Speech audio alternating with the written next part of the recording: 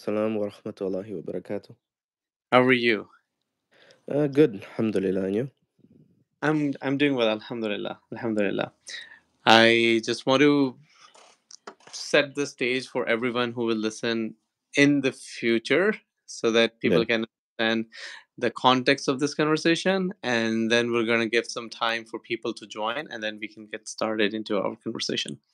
So the context of this conversation for all of those people who will listen this session later is that we have a dear friend, dear brother over here, who is a convert to Islam, and he has. Oftentimes, we take Islam for granted. Like people who are born Muslims, they just think it is easy, and people who are born Shia, they think it is easy. But those who actually have gone through the journey to find the true path, they have actually went on the difficult journey of going against what the society has taught them for their entire youth, as well as their family, as well as they've gone on this journey of finding what their nature is calling them towards. So it's Walaikum Assalam. I have I am just mentioning that I have a person who has actually gone on this journey to find the truth, and his name is Hassan, his Muslim name, and we will be talking with him about his journey in this particular discussion. And as I mentioned, I take for the first several years, like 20 years of my life, I took things for granted. That this is the way of how people are because there was no diversity. Everyone was Muslim where I was growing up. And when I saw diversity, when I saw different religions, I started reading and studying, and I found like how beautiful Islam truly is without actually um, which cannot be truly understood until unless person goes on the journey of finding the right path. And this path is difficult, it's not easy, it is very difficult path to go on, especially based on the stories and other things. Walaikum assalam.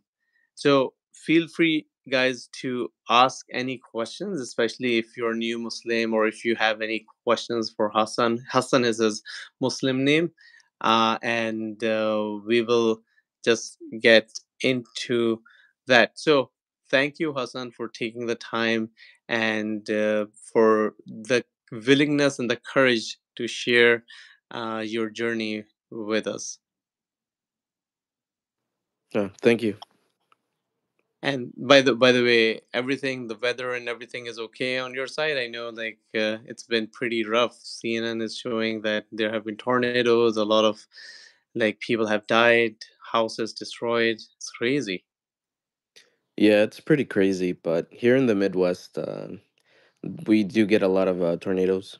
Um, Down in Texas, Kansas, Oklahoma, these areas. But for me, here it's been pretty good actually. The weather today it's very windy, but I think it's only 72 degrees out or 73, something like that. Like it's very Nice. nice out. Yeah, sunny. Very nice. Very nice. I was when I was looking at the tornadoes, and in fact, this is something that we have talked about previously. So I'll just mention this, and I'll just connect this to the importance of finding God, or finding or being on the journey. So if we just think about the last few months, I won't even go back like last few years. I won't even go back that far. But we had the month of Ramadan was going on. So that was March. And on the last Friday of the month of Ramadan, we had an earthquake in the Northeast. And that earthquake was strong enough that people felt it and people got scared, but weak enough that it did not cause any damage. It happened on the Friday of before the end of Ramadan. Then the same morning, I was looking at that sun, and it's interesting that our scholar, the mutual scholar that we talked to, Dr. Hatem, He also looked at that sun, and the sun was the sky in the morning was very red that day, and I just felt something weird, that might something is weird. Anyways, that was towards the end of March. Then we had in on April 8th the solar eclipse that transfers from South to North America, passing by, I believe, six or seven cities named Nineveh. And Nineveh is a town in Babylon, which, according to the old scripture, Jonah went, and there was a solar eclipse, and though that town actually repented.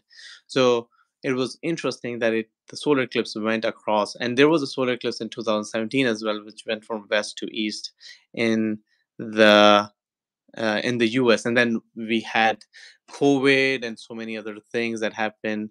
Now we were worried, and we people who have been following this channel uh, for a long time, they know that we have talked about the solar eclipse and the sign of God, but that was the second sign. And then before that, there was a lunar eclipse within the month of Ramadan. So the month of Ramadan had an earthquake, a lunar eclipse, and a solar eclipse, which is unlike very rare to happen, and happening in the United States. And the what we gathered from all of that was what we are in for is we are at a crossroads. Either we as humanity repent, or these signs will not continue forever. There is going to be a point where these signs will end and judgment will come, especially with what is happening, the harrowing scenes that we see around the world. So then we continue, and then right after that, the protests start happening in the universities, and they are culled and they are curbed with force. Okay. Then there were these northern lights from the entire European area to the United States. This far, like down south, northern lights are typically in the very northern areas. So again, signs in the heavens. Then these kind of twisters and tornado breakouts, which are like wiping out entire blocks, this is like one after another after another after another. And then the heat wave, I know people might call this as all natural and other things, but I think there is something bigger. God is sending signs before there is something else that is coming. And we know that Imam Mahdi, the last successor of the prophet, and Jesus Christ, Prophet Isa, they're still there. God has kept them for the end of times. So, anyways, that was a preamble to highlight why it is important to connect ourselves, to try to find the right path, because obviously guidance comes from God, but there is something in our heart that tells us that whether this is the right path or not. And you have gone on that path. I mean, there was something in you that pushed you to see the right path. What was that? Yeah, before I get into that as well, there was another sign recently with the giant meteor that was seen Oh, over yes. Spain and Portugal. Very Yes. green, kind of teal colored, object. Very strange, and it was captured by many people. Just for some reason recording themselves in the middle of the night, but uh very interesting stuff that's going on. And of course, the media does downplay those northern lights. However, you have to take in consideration that northern lights have not been seen that far south around the world for hundreds of years. um and usually, even in during the last solar maximum that we had, that did not happen. And I've read on the NASA's website, that they're even downplaying this solar maximum as being uneventful. Yet we already had a few major events resulting from this incoming solar maximum that is approaching us, and will last for, I think, about 7 years or Hmm. 11 years, 7 to 11 years. So yeah, we're in for something these next years, for sure. But yeah, now moving on to your question. Could you repeat it one more time? Sorry, I No, I no, kind no, of no, got into it. absolutely. Yeah, yeah. Yeah, so basically, these signs, Allah says in Quran that you should ponder upon the signs. And these signs, sometimes they're in heaven, sometimes they're in our lives, sometimes these are things that we should be just thinking about as we experience different things in our lives, which will help us course correct. So how did you, what were there any signs, was there any feeling that you had which pushed you towards finding this path of or at least thinking, not even saying like finding this path, but was what was that that prompted you to think like there is something, there has to be a path to God, but what, how do I know that? Yeah, definitely. I think signs are very important for humanity. We dictate many of our, daily activities and just ongoings on signs every day. When you're driving, you see the sign that says slow down, or there's a, traffic incoming, got red lights, green lights, everything, right?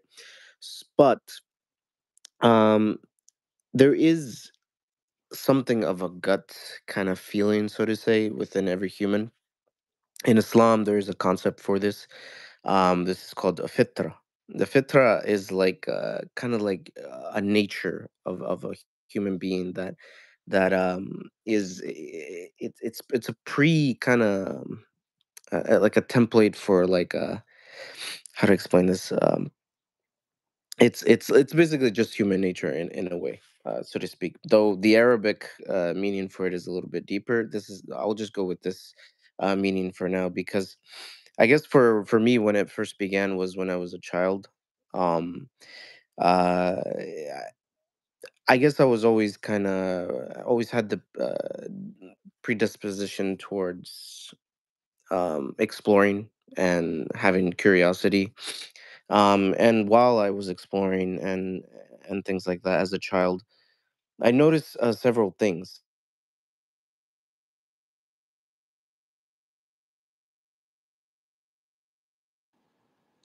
Oh, we cannot hear you.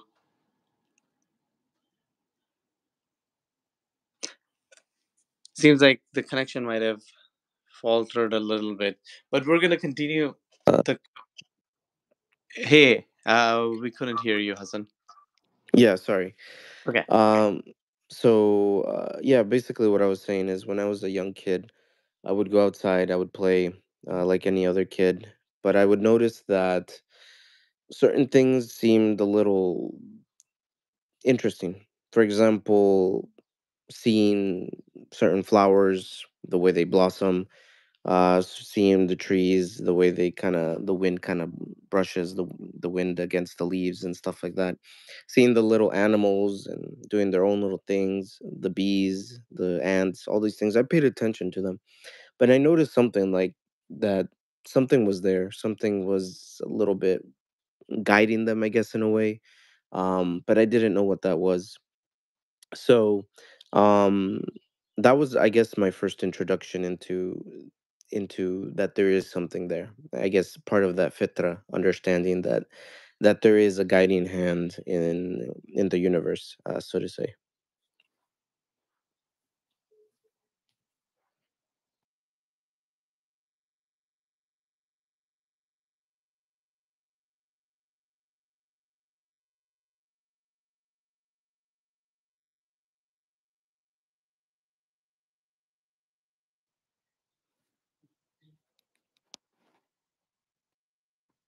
Sorry, I think we can't hear you right now. Oh, oh Yeah, yes.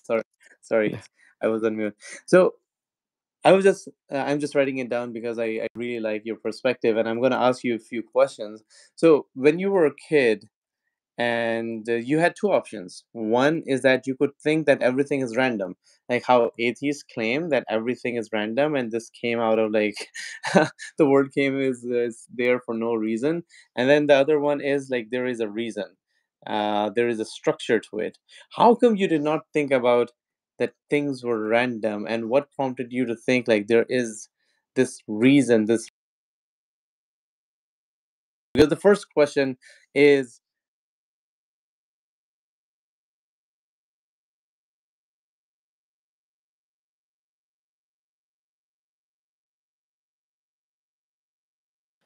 Yeah, so I mean, the thought did kind of come into my head, I guess a little bit, but only after that things maybe it was just random. So like you see like an event that happens, like for example, what we call now like coincidences, right? And the first thing your brain does is like it realizes that this is not something normal, that there is a specific flow of events that created this effect. But then I guess the laziness of the human mind or something kind of reverts to, oh, but that's why you hear kids saying, oh, that was random, or like people Right. saying that was random, you know, but it wasn't random. That's the thing. It's just that your mind doesn't maybe doesn't have the time, or maybe just doesn't want to like calculate every little single thing that led up to that. But it wasn't random. And so for me as a child, children, they don't really have that kind of a random kind of response, I guess, like the or to say that it was random. Like children are pretty blunt. Like, they will tell you, oh yeah, you look ugly or not, right? So Right. um so that's the purity of a child, like that's the purity of adolescence, is that you experience things as they are. There is no, oh yeah, that was a too much of a coincidence, or that was random. It just is what it is. And so for me, when I saw like these plants and all these little animals and all these things, like it was not random. For me, it was something there. There is something there, like the truth, the haq, the Arabic word for truth, Yep. is very evident. It doesn't hide behind anything. I think it is we human beings that we kind of add layers to it because we like to label things. One of the first things that our father Adam alayhi salam did was, he was labeling things. This is a chair, this is a goat, this is a tree. Like this is just our nature to do that. But when we're in a state of like purity, because Adam, he was not ever a child, he was a man always. But we as like, we're in a state of like purity as children.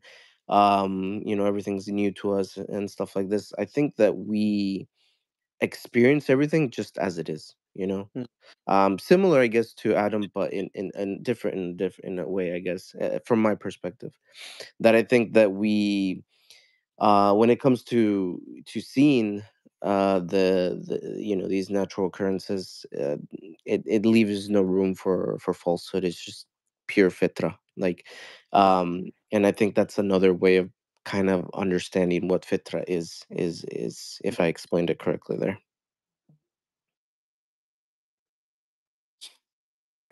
As Allah says in Quran that Allah created all human beings on fitra, and within fitra, in fact, uh, there was a discussion that I was having with an atheist at one point, that religion and fitra are very closely related, because the true religion, is a way to groom your fitra, because fitra is what Allah has created, but it has to be groomed in a way. And religion is, if done properly, the right religion is given so that it grooms the fitra so that it can reach its true potential. But obviously, religions have been masked over time for worldly desires and other things, that people do not find what is true, and it's hard to find that truth.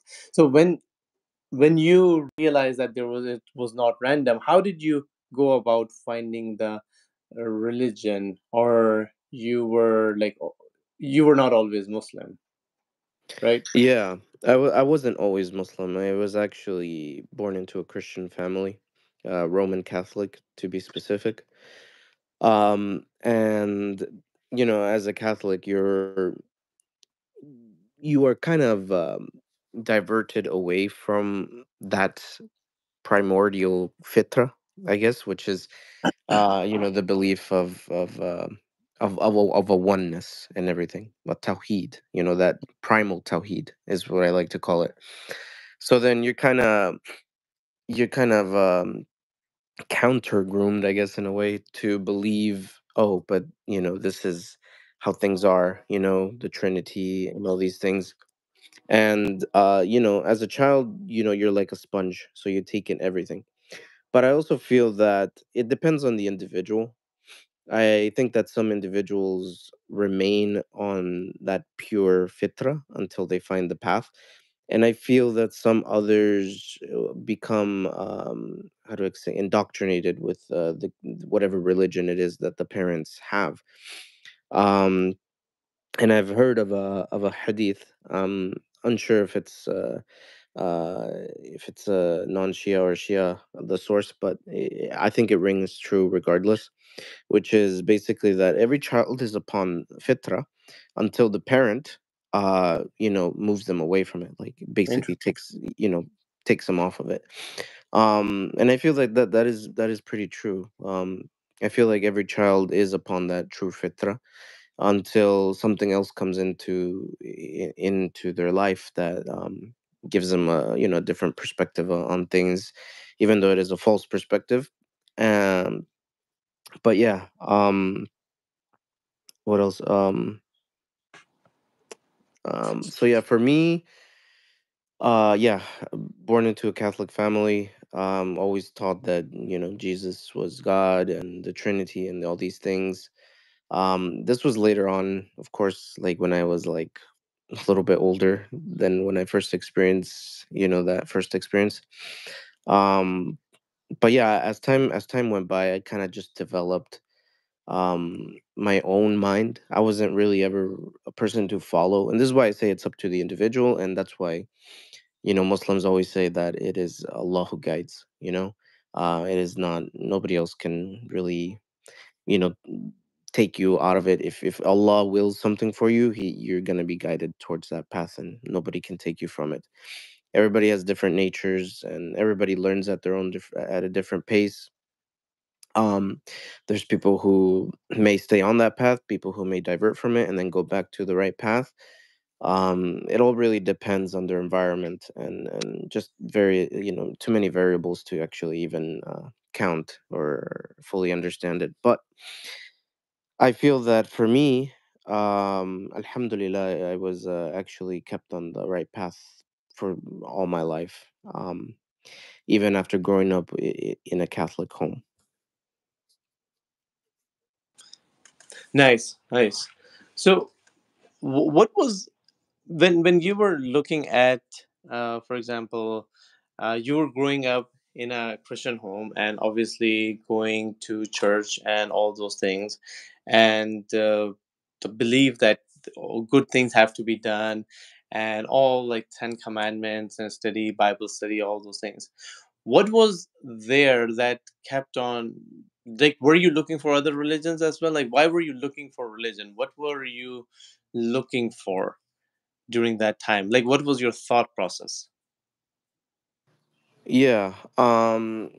I guess during that time, I never really attended like Sunday school or any of that stuff. Maybe once or twice. But I did learn about my religion, what it is about, the core concepts of it. But I guess the nagging feeling was that I remembered that feeling that I had as a kid, because I have pretty good memory, alhamdulillah. And so when it comes to like long-term memory stuff, and so I kind of kept that feeling in me because I enjoyed it. I enjoyed this feeling of seeing these things. And so the nagging feeling was just, how can God, right, from what I experienced when I was a kid, how can God be reduced to this single human being, or this being that is in the form of a human? Like, how is that possible? Like, how is the, and of course the priests, they would tell me like, oh, but you have to believe in the Trinity. This is the way it is, Father, the Son, and the Holy Spirit. And they're all this and this and that. So then I was like, okay, but the way they explained it, I never really understood it fully. um and Because they explain it in like ways, like for example, and I know this because I have many discussions with Christians, and they say, think about this as the states of gas. solid water, solid liquid. Yeah, And yeah, yeah, go ahead. they definitely do that. The way I was told, and they have different explanations for that question always. My explanation was because I kept asking questions, and of course they tried the whole similar to the whole stages of gas type thing. Uh, but because I kept asking questions, they kind of just defaulted to, oh, it's just a divine mystery. Basically, that's it. That it was some sort of divine mystery, and that we cannot really understand the or conceptualize it, in the form that we are right now, or something like this. But that didn't make sense to me because um when I was a kid and I felt those feelings, it was pretty evident. It was pretty straightforward. Like I understood that there was something there, like that there was I guess per se like a god or like a guiding hand. There was none of this, oh, there's a, the Father, the Son, the Holy Spirit, and these things. It was all, how you say, a paradox, which is what I found out as I grew up, that it was a paradox. The Trinity in itself is that. And I that's when I started the next stage of my journey was after I couldn't reconcile this nagging feeling with that memory that I had, that feeling, and which I still feel today even. So how does it like when you feel today? How does it feel like? Because obviously that initial feeling that you had, that was about like there has to be a creator. Like when you see the trees, when you see the signs, when you see things happening out of the flow, there has to be a reason why they're having. And we know from Quran that Allah talks to people through signs. And I'll give you an example, a really beautiful example today, which like I cried today in the morning, and I'll tell you this example because it just shook me.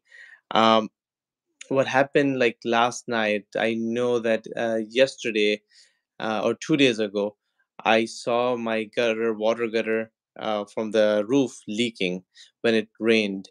And I planned that I will clean the gutter over the weekend, and I knew that on Monday there will be rain. So I was very upset that it was leaking, but yesterday it was really hot, so I didn't want to go on the roof to do it during while it was like sweltering hot, and I knew I had an experience previously in hot. I burnt my arms on the roof. So I was like, I'm not gonna do it. I'll do it tomorrow morning, like today morning at after Fajr Salat. For I'll be very honest, like I'm a human like everyone else, and obviously when it is Ramadan, I wake up for like before the Sahar, but sometimes I miss Fajr Salat, which is wrong, but I like it happens. I pray it later, but for the last 3 days, it was happening consistently. I was sleeping later, around like midnight, and I wasn't able to wake up around 5 for to pray. Now, this time today, my I woke up at 5:20 something. It was about to. I still had time. I prayed, and then right away I went on to the roof and I cleaned the gutters. It hadn't started to rain. I cleaned the gutters. I came as I was coming back. I was like, I put my the ladder back, folded it, and as soon as I put it inside the house, it started pouring like crazy. And I thank God that I just finished what I had intended. But that thing that really took me to the point that I started crying was this, that when I was required to pray only for God, I did not wake up, and Allah did not do anything against me, even though I did not pray on time. But when it was something that I had to do myself, Allah woke me up at that time. I prayed, went up, cleaned the gutters, came back right in time before it started raining. So Allah cared about me more than I cared about Allah. And that in itself was such a feeling that we take these signs for granted, where Allah is giving these signs every single day. And they're very powerful when you think about our life. So what type of signs do you, what type of feeling do you have today? Do you see these kind of things in your life? Do you put a lot of focus on recognizing these things? Yeah, actually, I do put a lot of focus into it. Like I said, ever since I was a child, I've always put a lot of focus into, signs. I'm not saying that I'm always looking out for signs or anything like that, but I think that the human being, in the way they were created, and whatever way it is that they were created, has a disposition towards recognizing the signs of Allah. Um, I think also, um, understanding the concept of tawheed is very important. In this discussion, because tawheed, it basically, it just refers to the oneness of Allah. You know, and I would like to also put in there, in this sentence, a little bit of a, I guess, like a little excerpt from the Quran, where Allah says that He is closer to you than your jugular. You know, so Allah is very personal and very present at all times. He does listen to you. You know, I know sometimes people, when they do something bad or something, they say, "Oh, but God He's not listening to me. He doesn't want to listen to me, or He has abandoned me, or something like this." But that's not true. Like Allah, God, He sees you. He sees you everywhere. He hears you everywhere. He's closer to you than your jugular. He's, that. And what is your jugular? Your jugular is the vein of your life. Basically, if you cut your jugular, you're dead. Like, there's nothing there. Like, you're gonna die. But your jugular also gives your body all the life that it needs. It provides your brain with blood, and your heart, with that flow and everything. So it's a very good thing. And even in the words of God in the Quran, there are signs that you can actually ponder upon, like that. So yeah, signs are very important. Like for me, when I was a child and I had that first kind of sign, and even onto my the time when I was exploring religion and faith, and all these things, I had various signs. I am a very strong believer that a lot of these signs are what people, going back to what we were talking about earlier, what people consider coincidences. Sometimes coincidences and randomness. There is no randomness. Even in mathematics, and in these type of sciences, that we know that the universe runs on patterns, mathematical patterns. Everything has an equation. Everything is relative, like how Einstein said. Um, there is no such thing as coincidences. So when there is a sign that comes to you from God, you should pay attention to it. And there is something within the human that recognizes those signs. That is not within, I would say, any other creation. And that, I would say, is the concept of the aql. The aql is your rope to tawheed, and to your faith, to your religion, to your fitra, to everything. It ties it all together. The aql, which is another concept which I would like you to kind of get into, because it does play a huge role in understanding this concept of signs, and the path towards Allah. And it is kind of like the glue that holds together, like every, like little, like a branch of the tree, of which is, the human being. Aql, tawheed, all these things, these concepts in Islam, the fitra. It is all it is all recognized by the aql, which was according to the Shia narrations, it was I think it was the first. I think it was in the hadiths of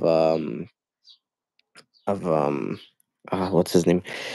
The Shia hadiths, which speak about the creation of the aql, the. But yeah, I'll let you take it from there. No, yeah, there is the creation. In fact, Aql is one of the best. It's probably like the best creation that Allah created. And the narration goes, when Allah created Aql, Allah ordered Aql to go back, and then it went back and ordered it to come forward. It came forward. When Allah created Jahl, it ordered it to go back, and then asked it to come, and it didn't come.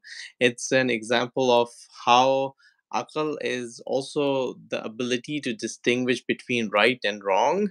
Obviously, that comes once you have done your own research and you have the ability to understand that that distinction.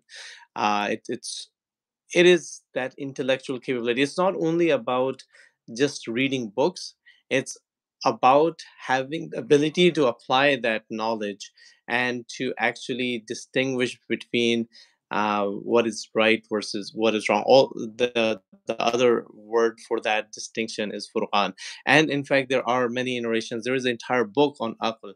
And as you're talking about your journey.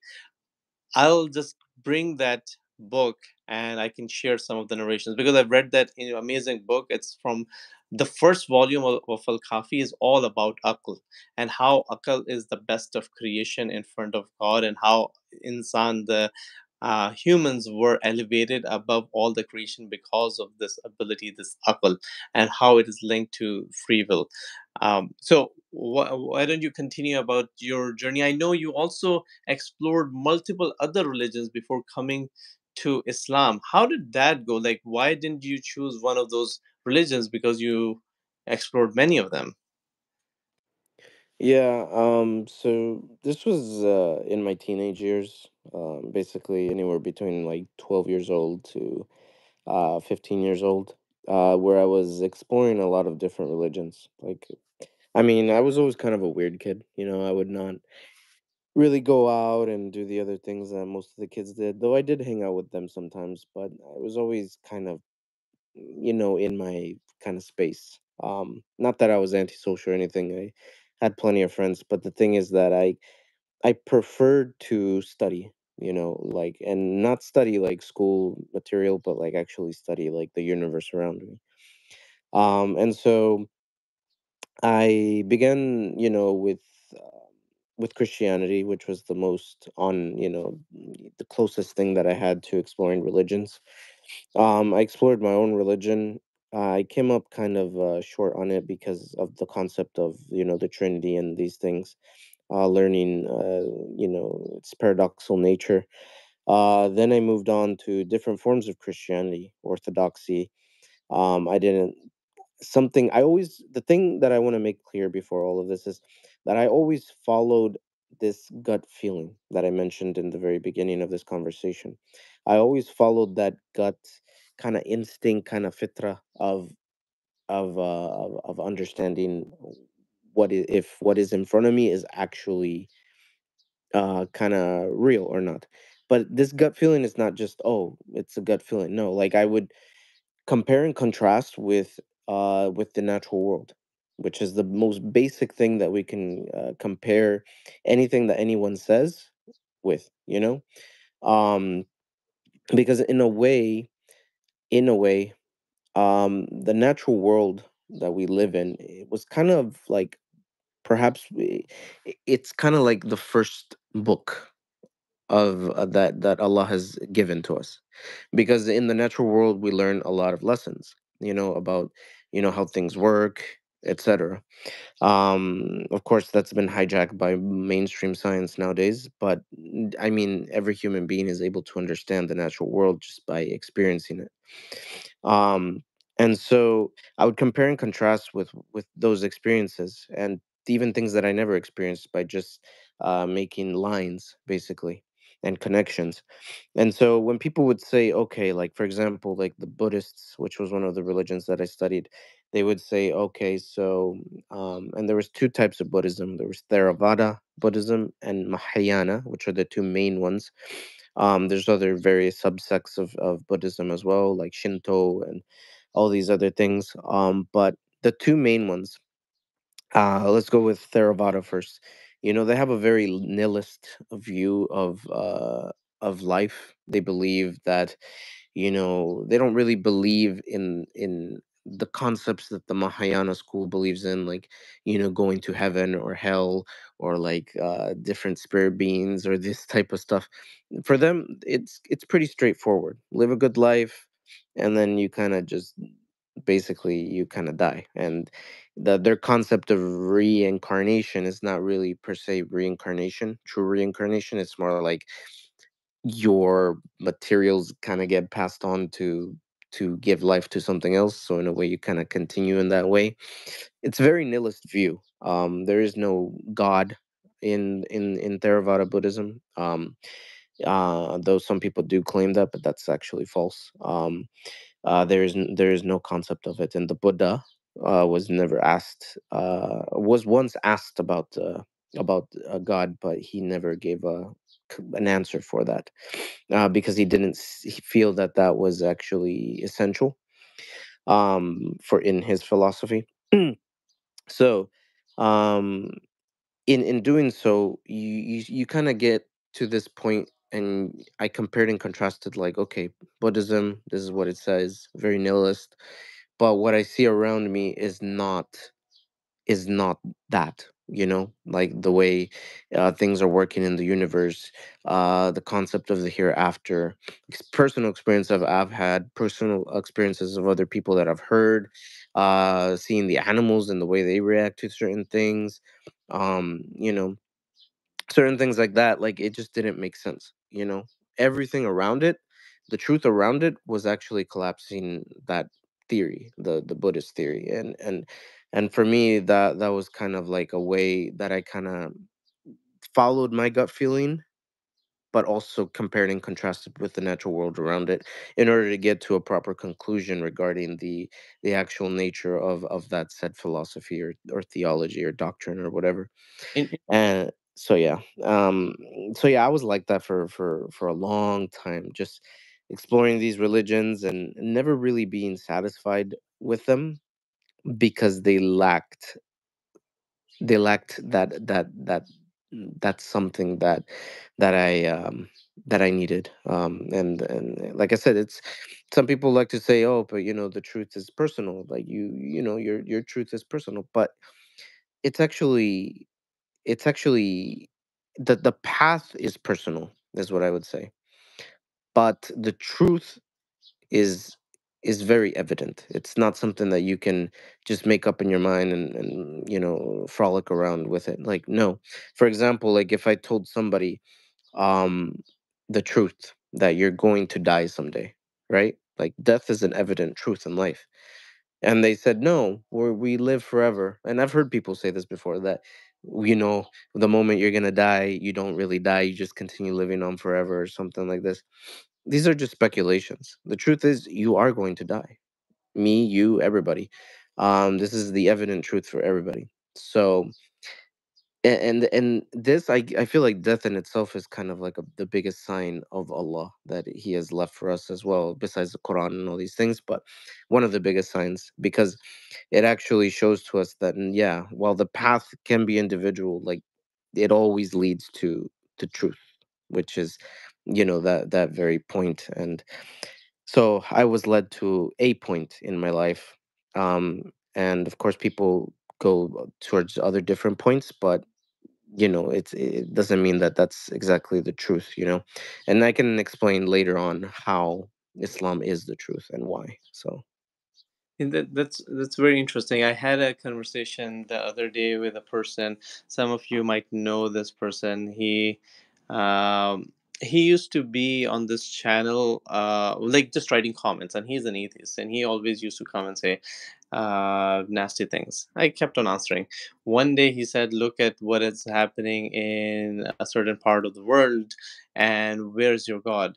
And I replied to him that God is watching, like he was watching what was happening to the children of Israel at the hands of Pharaoh before he sent Moses.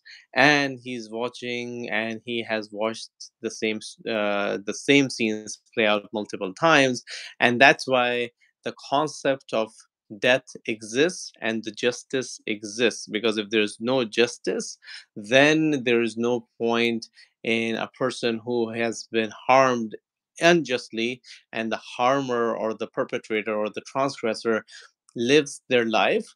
Like, how would that justice be served to that person, those children who are losing their lives without any mistake of their own? And that person said that, oh, that proves that there's no God. I said the biggest equalizer for every single human being, whether president or general or a billionaire hedge fund manager, because in those days, Jim Simmons, I don't know if you know him, but he was a really successful hedge fund manager, 31 billion in his assets, recently died like a couple of weeks ago. That shows that death, and with president of Iran dying in a uh, helicopter crash, all of these things happening, it shows that death is the greatest equalizer. The reason why we will be, if there is no death, I can think about and I can potentially consider what atheists or anyone else says about God. But as long as there is death and no one can escape death, then there is no one who can question existence of the creator and then the ultimate judgment that is about to happen. Yeah, So I would agree with that too. And I've heard many like people like, for example, another good example would be Henry Kissinger. You know who that is, right? yeah, yeah, yeah, Yeah, like the guy died. Um, yeah, very, I think there was like this was a very uh interesting one because shortly after he was buried, there was a huge earthquake. I don't know if you know about that. no, I did not. Interesting. Yeah, there was an earthquake on the ground. It is almost as if the ground itself did not want to take this man because Oh, of really? all the crimes that he did. This guy, he worked with the CIA and Mossad and all these other different like agencies that would often, do and commit certain acts in other countries, destabilizing them and these sort of things. And he, when he was buried, what was left of him? Nothing. Yeah, Absolutely nothing. The guy, he died, so did I think one of the Rothschilds or Rockefellers, I think it was, that he had a helicopter accident in New York. I think a while back, a few years ago. These people, they live their lives and they do all types of mischief, thinking perhaps that maybe they are doing something correct. But how is murdering people, carrying out coups and all this thing actually helping the world? For them, it's because they have an agenda, and whatever that agenda is, Allahu alam. But God knows best what it is. But um, regardless, that's point, side point. But so one thing I'll just mention. I don't know if this guy Jesus Beltran is still around, but he asked this question: splitting a phone and actual evidence. Um, I think the important thing in this regard is and this is a question that I've been asked previously. There are two parts to answer this question if this person is here. If not, then anyone who's listening, they can probably use this example for later. um, One is the nature of miracle, and the second is examples from the past. Nature of miracle is such that the split or that change that happens, it is for that time, and that comes back to its form. If it doesn't come in its form, that is typically not considered a miracle. And there are many examples for that. For example, what happened? with the snake or the staff of Moses. Moses threw the staff, it turned into snake, it ate all the snakes, it came back in Moses' hand as a staff. It changed back into a staff. The example, the evidence, like if someone can bring an evidence of that staff converting into a snake and then coming back into a staff from the Jewish people, please bring that evidence and we will bring the evidence for the splitting of the moon. Similarly, when Moses split that entire sea, that sea, Bani Israel, the children of Israel, went through the sea, and the sea then came back together. Again, if you can come and say that, okay, this is the evidence that the sea was split and it is there, like it's not split today, then we can prove the splitting of the moon. So, like those miracles, this is the miracle of God, and it has the same sort of uh, the same sort of characteristics as the older miracles. So moon was split, people saw it, it was brought together. Now I'll give you an example, another example of at that point how people wanted to test the prophet multiple times. There is another story from the life of the prophet where the people of Mecca, they said, okay, if you're a prophet, we will believe in you if you ask this particular tree, pointed towards a tree back in Mecca, that it leaves its place, comes over to you, and they were like, we want that to happen before our eyes. They, the prophet was standing, he, these say that they saw, the narrator saying that he saw the tree leaving its place, coming out of the ground, and the roots walking literally with huge amount of noise, and then it came in front of the prophet. It stood in front of the prophet. These people who saw this miracle happen, they were not satisfied. They said, oh, ask the tree to come down and bow to you if you are the true prophet of God. The tree actually came down, making that noise, and actually bowed down in front of the prophet. These people were still not satisfied. They said, oh, if you're still the prophet, if you're right, because they were saying all of this is magic, make the tree go back up. The prophet asked the tree to go back up. The tree went back at the same position as it was standing, not in its original position. Then they said, ask half of the tree to come down and half of the tree to stay in its original position. They, the prophet told that to the tree. The tree did exactly that. Half of it bowed to the prophet, and half of it stayed in its existing, its original position. Then these prophets, these comebacks who keep on, who kept on asking because they did not believe what they were seeing. They were saying all this is magic. Then now ask the tree to go back to its original position. These people, when they said, prophet said, I will ask the tree to go back, but I can assure you that they will not believe. And the prophet told the tree to go back, and it went back, and they did not believe. Now someone can say this did never happened because the tree in its is in its original position, whereas the tree did all of those things, but these people did not believe. So belief is something that comes in our hearts. It is guidance, like Hassan was saying. It comes directly. It's a special gift from God, and that's why Quran clearly says that Quran itself is guidance for those who believe in the unseen. If you want to see evidence for every single thing without hearing what your heart is telling, then it is likely that you will find it very difficult to find the right path. What do you think about that aspect, Hassan? Yeah, actually, I do believe, everything that you just said, because one thing that I wanted to say was just try not to, like, and this is not a personal, like, attack or anything, but it's not good to base your belief on miracles or like evidence or that sort of miracle type of stuff like that as evidence for God.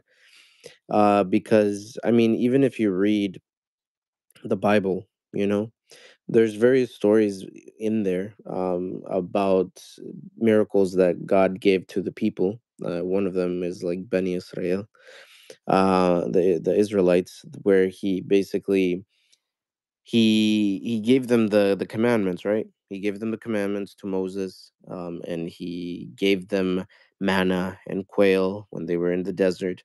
But yet the people there still never really, they still doubted God always, even when the manna and the quail was coming to them.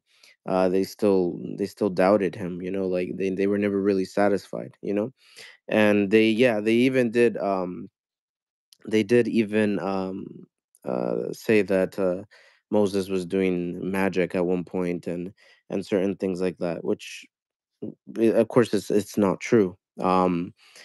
Uh, People when they well, I've noticed that going back to the Quran and Islam and stuff like this, I've noticed that people when they always ask for signs about um like they want to see the moon split, or they want to see this or that or whatever, they end up not believing, and then because of that they incur a bigger punishment on themselves because of that. A good example would be the people of there's a story within the Quran, for those of us here who are not Muslim, of the people of Ad and Thamud. These people were given signs from God. One of them, they were given the sign of the she camel, where God had presented them with a she camel that they were, supposed to basically take care of. But instead, what they did was, of course, their prophet told them, "Do not harm her. Let her drink when she needs to drink, and all that stuff." But the people, they didn't believe. So what did they do? They hamstrung her, and I think they did kill her, and the punishment came to them very swiftly, you know so it goes back to that whole topic that we were talking about earlier, where yes, God does give you signs, he does give you a chance, but his punishment is also very, very swift, very, very swift. At any moment you do something, what happens? You don't know. You could end up dying from a heart attack suddenly, or you could you know get in a car crash the next day or something like that. But you were given signs before that. You're given a chance to change, unless it's, of course, it's your destiny that you're going to die at that point. But if per se you can avoid it by changing certain things that are leading you down a certain path, Allah will give you those signs to try to help you, because he's very merciful. He's first and foremost a Rahman, a Rahim, uh the most merciful, and so um yeah, basing your belief off of miracles is not something that I would recommend. I know that if you're coming from a Christian, especially a Catholic background, that's all that Catholicism is about, is miracles. I mean, you see there's the meme of the Virgin Mary on the tortilla, or the piece of bread, or something like that, or they see Jesus like on a piece of wood or something like that, or there's statues that cry. Like these things these should not be signs of these should not be anchors for belief. And one evidence I can point to that in modern day is people see these evidences. People see these evidences within Christianity. Okay, they see the crying statue, which I mean, all of them are pretty much hoaxes, but they see the statue and crying or whatever, and then what happens after that? They continue to sin. They continue to disbelieve. They continue to give thanks to somebody other than God. you know People, people just, it's not good to base your whole faith on miracles. If you want to believe in the splitting of the moon, then okay, mashallah, like you believed in it, and you have a strong belief system for that, like you have a good belief in your heart, I mean, for that. But you shouldn't base all of your belief on that. You should first and foremost get acquainted with God, as what he asks us to be acquainted with him in his mercy. Of course, you have to think, okay, well, I'm breathing every day, my brain is working every day, my heart is pumping, my lungs are inflating, my nervous system is running perfectly well, everything. You have to think about these things, and these are miracles in themselves. The fact that there's life on earth is a miracle, and that's even proven by science, that the amount of things that had to go right for our universe, for our little solar system, for our little planet to even have and contain life is one in however many billions. Like it's a very small percentage. On everything has a place on this earth. Scientifically, we have niches, that animals fill. We have environments that are very delicate. We have the fish in the ocean, they follow certain paths. The birds, they follow the stars, migratory birds. We have various different examples of how everything is very well balanced and perfected in the universe. And these are signs for you to ponder upon. These are the real miracles that are there every single day. So it's not good to base things off of miracles, like per se, like, oh, like the thunder made a bush burn, or this or that, or these things, or the splitting of the moon. Yes, these are good miracles, and we have faith in them and that they really did happen, but we don't base our full belief in them, because there's various different miracles in our life to this day that we overlook. We have a lot to be grateful to God for, and I would say that man is very ungrateful, to be honest.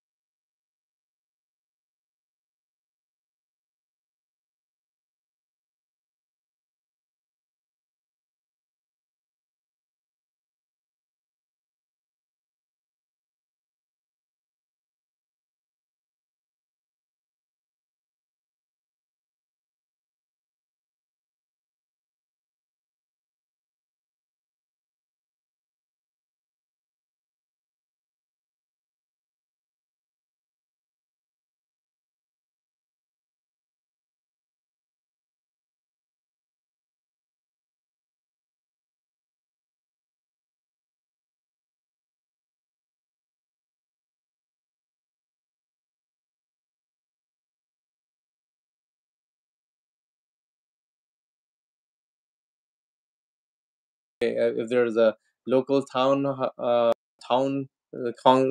member, they'll be like, I want to go to the Senate, state Senate, and then the Congress, and then the overall Senate, and then become the president, and then etc. etc. There is no limit. The more you get, the less you feel like you have it. But it's the same thing with miracles. If a person is one who believes that it's Uh, yeah, if there is a person who believes that he's one of those who says it's never enough, they will always see, whether it's money, it's never enough, power, it's never enough.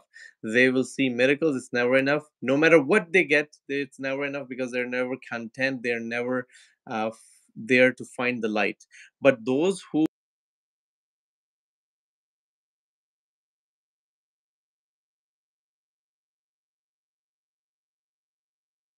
one sign, they realize that how precious every breath is, and that one trigger changes their entire life. They start going embarking on the journey to find the truth. Every time they just keep on, like how you were saying, comparing the personal experiences with what does the religion say, and always keep on using your akl, your intellect, your capability to decipher, like, what does this mean, what does this sign mean. And they don't need many signs, one thing can trigger them. And those are also, like, once they reach that state of like realization that they found the truth, for them the worldly sustenance becomes like, oh yeah, I'm getting a lot of sustenance, I don't need more, because this world is a temporary place. the value that they have in the society, they feel like I don't deserve this value. This is a blessing that has been given to me. And as they become more and more grateful, these things keep on increasing. And as they increase, they become even more humble, even though at the same time, Satan tries to say, like, oh, this is because of you. No, it's not because of that particular person. In fact, there is a dua, there is a special prayer that people should recite, especially when they feel like they have enemies, or they have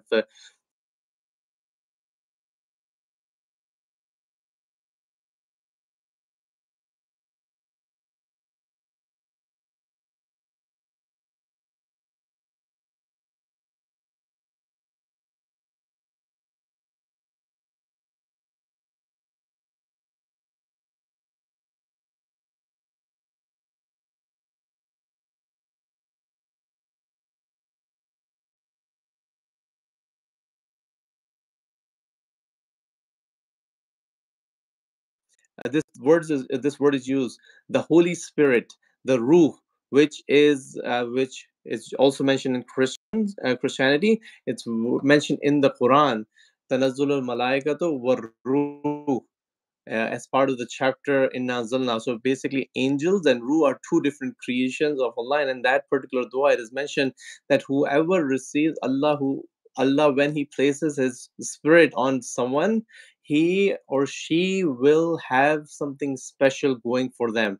No one can even go against them, even if they try. The enemies can try whatever they want, but they will get this special thing. And the same concept, it's nothing new. It's which also proves, by the way, that the message is same. The message that was sent before by to Jesus, even though there are other dimensions that have been corrupted, but there were dimensions like virginity of Virgin Mary, or Jesus showing miracles, or Jesus bringing dead to life, or Jesus able to cure the sick, or the Spirit help from the Holy Spirit, or the Archangel Gabriel helping, and all of these things, and Jesus coming back towards the end of times. All of these things show the consistency of the message and the importance of realizing that single trigger.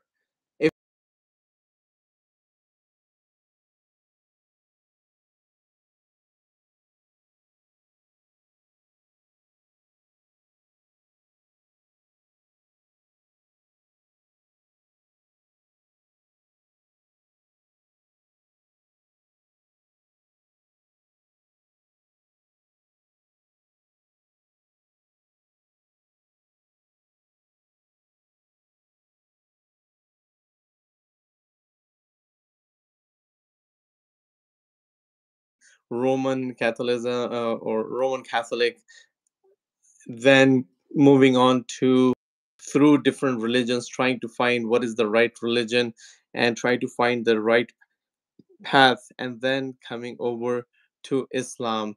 And he was talking. We did not talk about how he came to Islam. We just talked about what was he feeling, because it's more important. This is something that I've mentioned many times. It is important to develop that feeling, that connection. Doesn't matter that which religion you have, because if you build that connection, you will automatically have your nature, your fitra, pushing you to find the right path. Is that the right perspective, brother Hassan, to think about that? Can you repeat the question just one more time? So if you build the right connection with God, and if you try to realize that there is something special, there is a creator, and I need to find the right path, you will automatically find ways. Things will happen in your life that will guide you in that direction if you start looking for those signs. Yeah, actually, yeah, that's very true. I mean, um, and nothing in life really kind of lands on your lap. You actually have to go and find the truth. As weird as that may seem, but once you get to the truth, you realize that and I know this sounds kind of cliche, but it was in front of you the whole time. It really was. And that's kind of one of the feelings I had when I first came to Islam, was like, yeah, this is everything that I've always felt was correct, and it was always right in front of me, you know. But yet I had to go through this whole circuit to kind of even get there. And yeah, I do encourage people to go out and explore and find, explore everything, if you need to. If you feel like Islam is the correct path right away, like you feel like this is right, go for it. This is the best choice. But if you feel like, and the reason I say this, go out and explore, is because I can assure you that whatever path you take, if you're really honest and sincere about finding the truth, it's going to lead you straight back to Islam. Always. Um, so if you're that type of person, go ahead, go and explore. But either way, you're gonna come back to Islam. And what I mean by coming back to Islam is that you're coming back to that fitra that we were talking about earlier, that feeling that there is a oneness of God, that there is something there, that there is something beyond, something incomprehensible, something that created you but also created all the other things in existence, the little animals, the way the wind goes, you start to see the patterns. You go, perhaps you got involved with like some sort of mathematics, or maybe something like, you started stargazing, or you started getting into this stuff, you will see the patterns. Everything has a pattern, and everything leads to that oneness of God. Because then you start to realize that, oh, if everything has a pattern, there can't be two things. There can't be like two gods or 1,000 gods. It only has to be one God. Like, that's the easiest way I can explain it. If I had to explain this, I I would probably not be able to explain it in one video. But if you really want to go out and explore, go ahead and do it. But if you really want to like take a look at Islam, then I'm telling you, at first it's probably gonna be weird. The concepts are gonna be like, oh, like, like, because you were indoctrinated into a different belief system. But the more you get in tune with yourself, the more you use your akal, the more you use the tools that Allah has given you, that God has given you as a gift, the more you start to see that, yeah, this is the truth. This is the way you're supposed to live. Everything that it says here is how it is, you know? Um, in the Quran, a book that was written 1400 years ago, if you want scientific facts, you can look at them up there. God says, we created you from a clot of blood, basically from a liquid that comes out from the man, a long time ago, people didn't know that. They just knew that, okay, well, I impregnate my wife with this and blah blah blah, and just that, but they didn't know the formation of like the bones, how the flesh comes onto the bones, what parts were created first, the development of the child. All of that is in the Quran. All of that is in the Quran. um and literally like many various other things. Like there's one episode I was watching one time about the weather, and they were talking about like how the dust comes from the Sahara in Africa. It moves all the way across the Atlantic, and that same dust, which is on a dead land, which is the desert, fertilizes a land that has abundance, like the Amazon forest.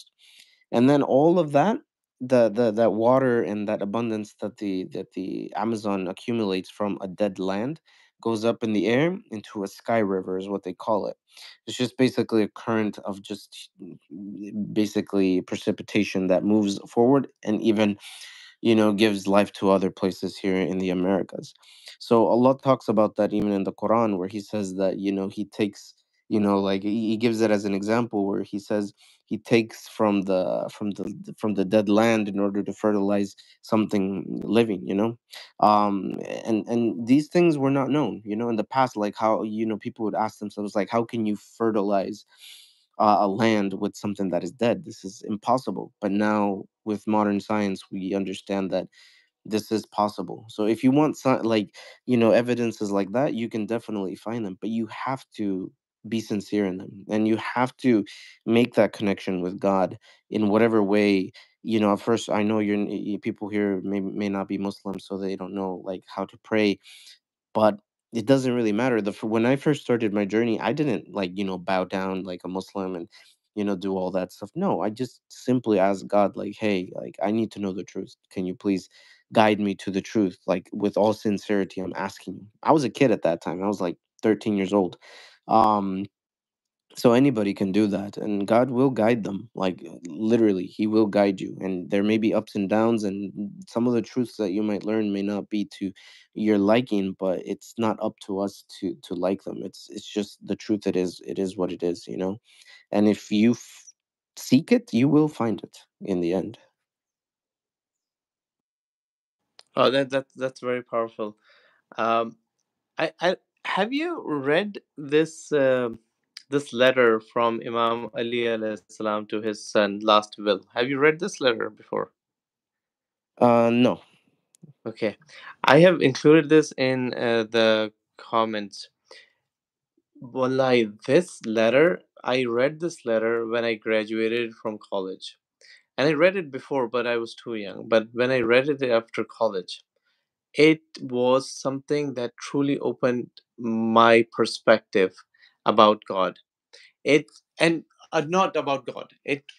It opened my perspective about life. It opened my perspective about God. It opened my perspective about Prophet Muhammad. It opened my perspective about Imam Ali alayhi salam. It opened my perspective about the world that we live in, and how it is important for us to actually explore ourselves before coming to the realization what is the right path.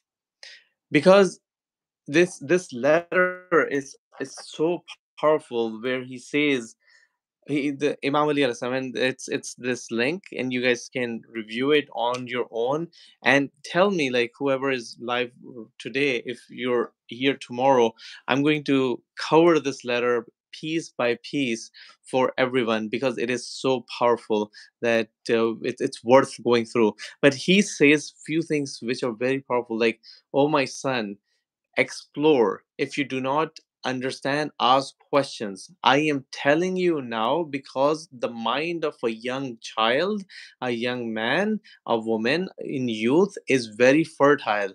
I want to give you this information before Satan comes and induces false information and narratives in you. Always remember that there is one God. If there were multiple gods, things would have fell apart, and so on and so forth. And he also says, do not believe in anything until unless you've done your own research. So many religions who say you just believe in it, Imam Ali is not saying that. He said, ask questions, as many questions as you want. Once you are comfortable, then you submit. Because once you're comfortable and you believe in the oneness of God, and that God has shown a clear path to him through the prophet and his household, then when people actually submit, it becomes a very different type of submission. It is submission with heart, which translates into the true Islam, not just following prayers without even understanding what does that mean. So I would even encourage, um, like, everyone to read that particular bill. I'll cover this over the next few discussions. But any other thing that you might have, or from anyone else that there might be? I know it's 78 minutes, so thank you for the long conversation, Hassan. Yeah. Basically, I mean, if I had anything else to add, was just basically just kind of reiterating what you just said, which is what Imam Ali alayhi salam said, which was, if you're having, if you're not ready to take that step towards Islam and all these things, then just go out and explore. Like, honestly, that's what I did. I mean, and that's what many people have done. It's not just me. It's like many people have done that. They've explored. They've and they've all come across and to the realization of the truth. Now you might ask, okay, but there's people who have just become Buddhist and they stay Buddhist, or people who stayed Christian, or this and that. Well, the matter with that is, um, the it's just people. Like I said, the paths are all different, but the truth is all the same. Like I said, but the truth will not always be in your path, if that makes sense. Some people, they they go into these religions and stuff like that, and for them that is the truth. But it doesn't make it the real truth, because these are people usually who have not had any, like, confrontation with certain elements in life that actually prove to them that what they are believing is actually false or true. For Muslims, we're always constantly berated on this front. Like, we're always like being kind of attacked on this front. Like, we're always being told, "Oh, but look, your prophet did this," or "Look, the religion says this," or this and that. And all these things have already been answered. If you really look into it, they've all been answered. Now, if you go to a Buddhist and you ask him, "Okay, okay, so give me, like, what's the purpose of reincarnation?" They just say, what are they going to tell you? But then they're going to tell you, "Oh, okay." Some of them will tell you, "Okay, so it's just basically to pass on life." And then some say, "Okay, well, it's to reach a higher degree in spiritual, like, nature, and stuff like this."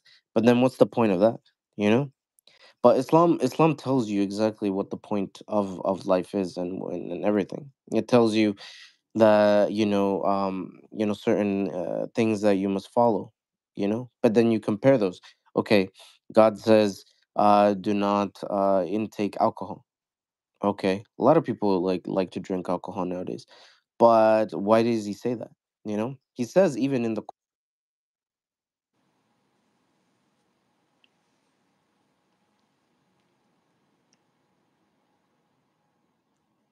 is a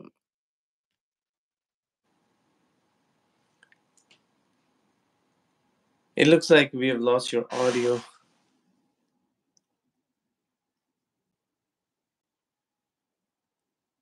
Hey, it looks like we have lost your audio.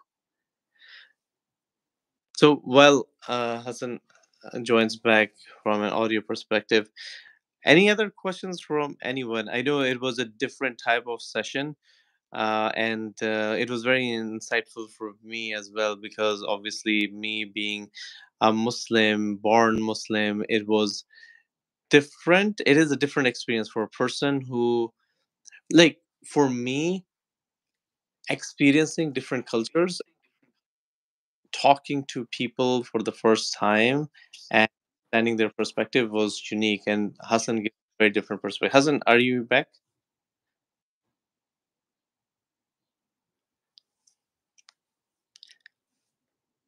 So, any other questions that you might have in general or other things? Otherwise, we can end the conversation, and we're gonna start tomorrow. And tomorrow, I will also talk about this particular will from Ali ibn Abi Talib alayhi salam regarding to his son, and we can go into the details of this, because it's very powerful. It is so powerful. Like, I would even just say, like, share one. It's like,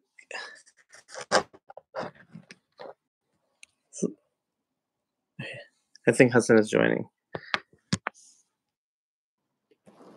Hello? Sorry, it seems like you were.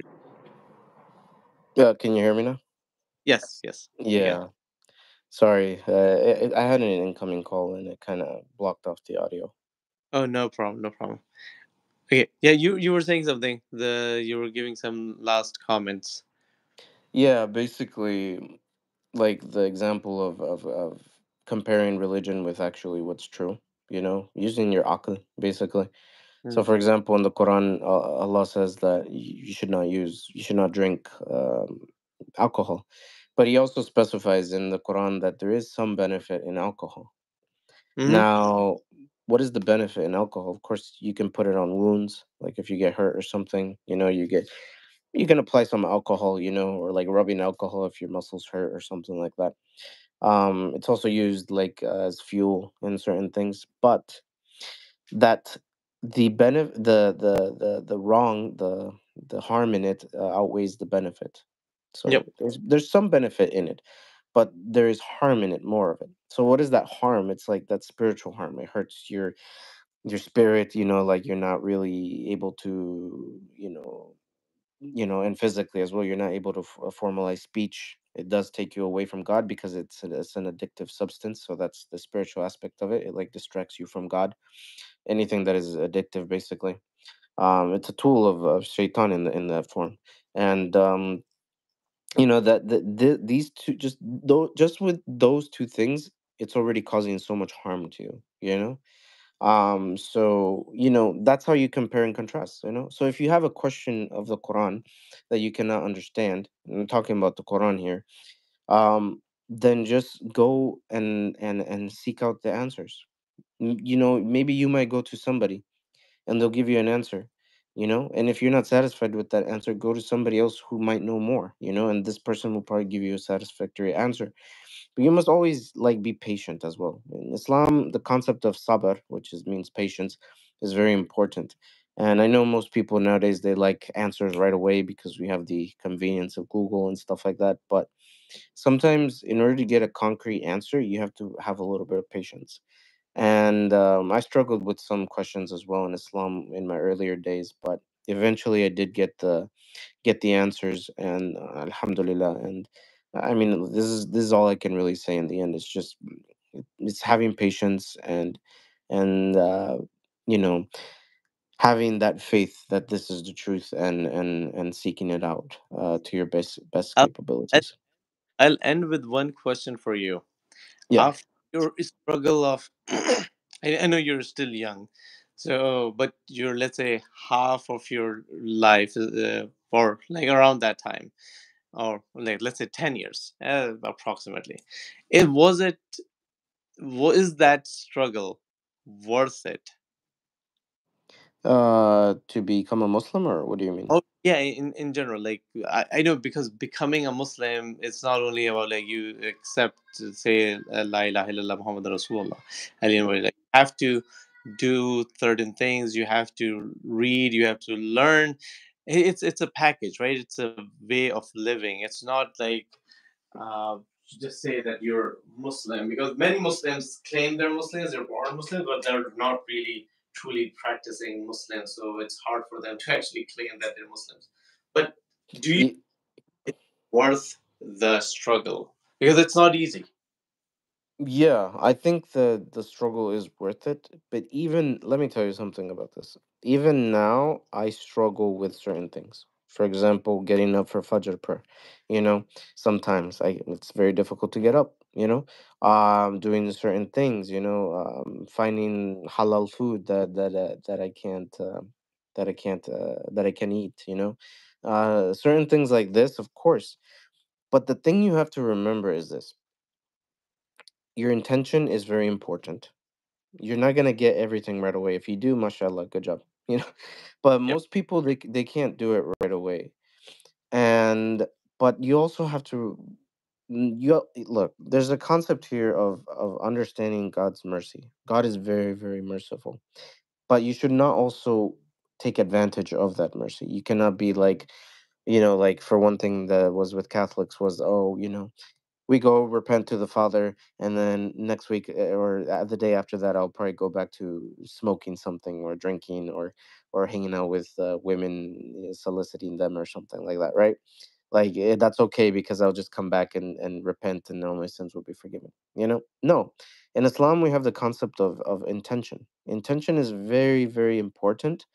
You might be struggling. I've seen sisters out there who have very difficult times, especially like convert sisters that come from like American, like white American background, parents, very Caucasian, and like they struggle with wearing the hijab because their parents are like, oh, you look ugly, or you shouldn't wear that, you look like a terrorist, the T word, and stuff like that.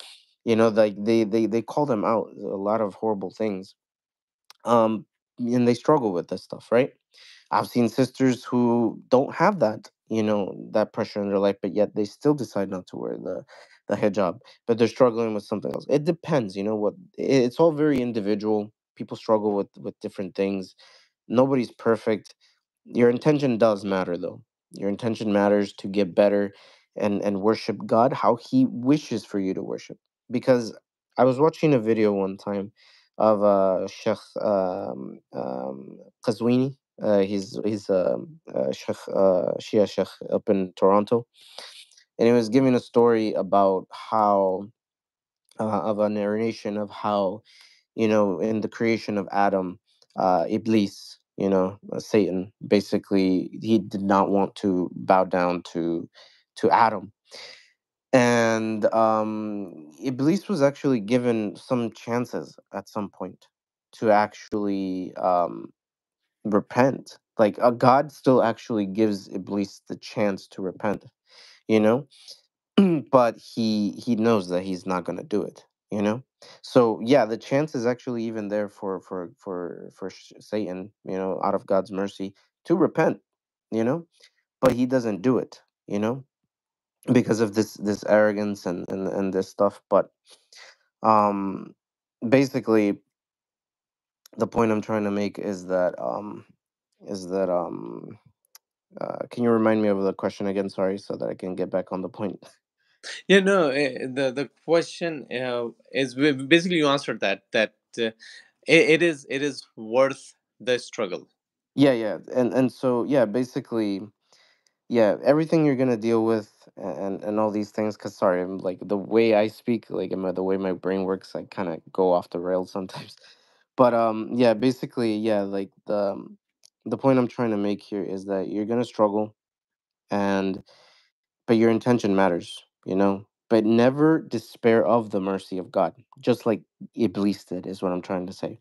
Because Iblis, he doesn't, you know, he's a person that tells you, okay, like you know, you did something really wrong or whatever. You know, you probably shouldn't pray anymore because of this and that. You shouldn't listen to that, because another thing is that what Iblis did was he told something to God, that in return for not prostrating to Adam, that he would actually worship God in a way that no other creation has ever worshipped him. But what's wrong with that? Like, right? So we see the what I mean to make an example here of is, we have all these different religions, and they all ask you to go and worship God in whatever way they see fit. But just like Iblis did, he said, "I'm gonna go worship you in this fantastic way." God, all the only thing he asked him was just prostrate to Adam. That's it, you know.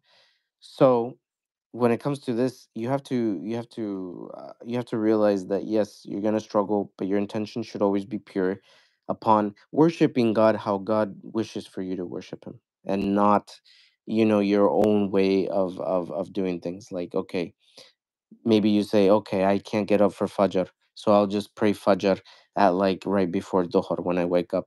That's not good. You know, you should always have the intention to try to wake up for Fajr and these things. And yes, that's difficult. We should always have the intention to try to wear the hijab, even though it's difficult.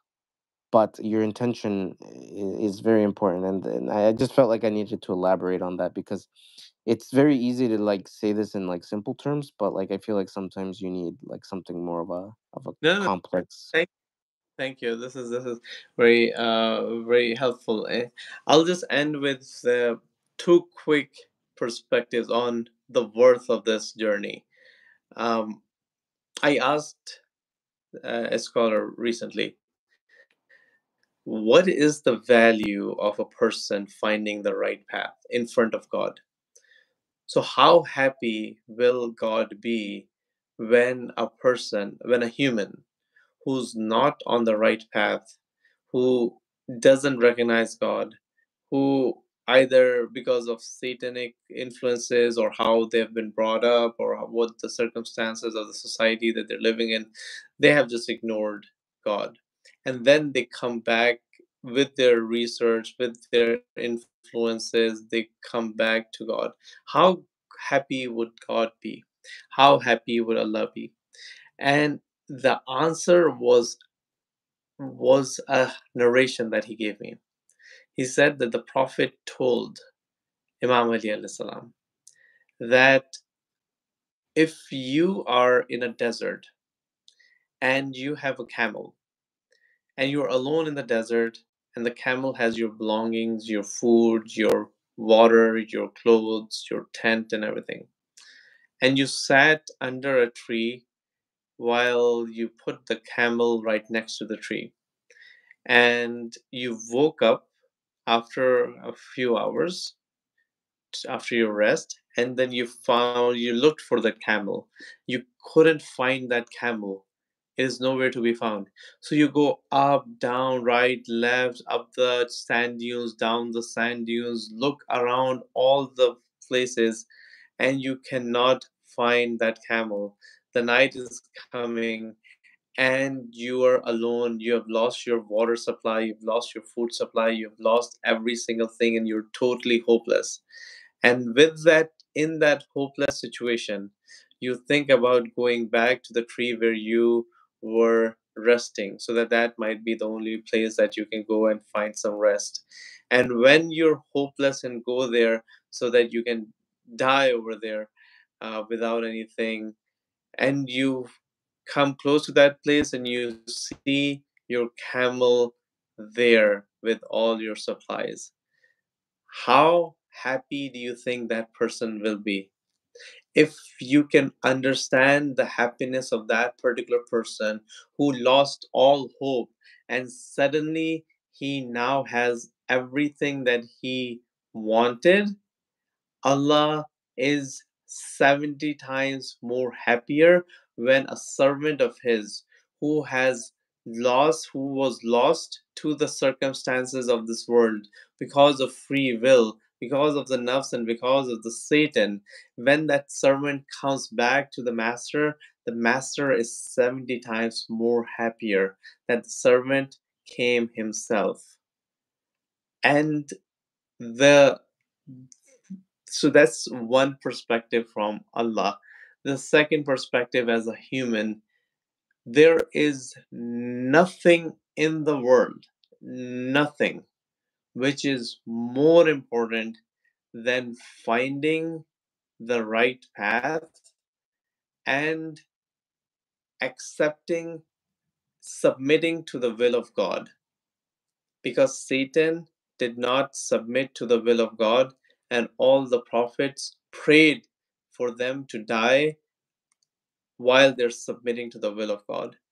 If you can find the will of God and then submit to the will of God, the true will, not those who which has been manipulated, it is worth every single thing in this world and the hereafter, because every single one of us will die one day, and when that death comes, then the veils are removed and we can see the majesty of Allah.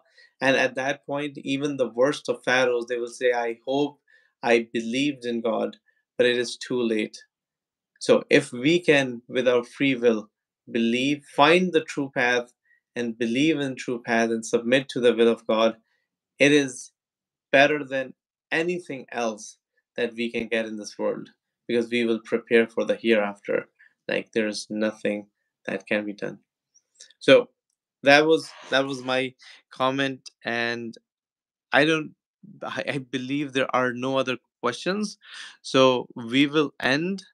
Hassan, thank you very much. Really engaging session, and hopefully we can have this in the future as well.